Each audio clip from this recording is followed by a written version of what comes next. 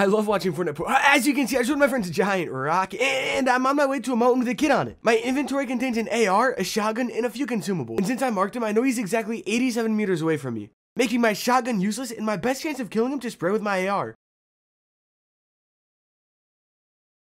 As you can see, I only hit him for 34 damage before he built. So I put on my shotgun so I can jump off and go for a one pump. Here goes nothing.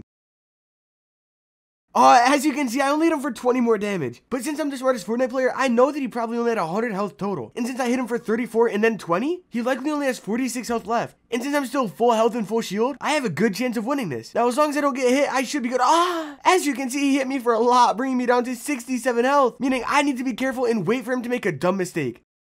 And he thinks he can box me? That was foolish, because now I have a free shot to the dome. Here goes nothing. Wait, what happened?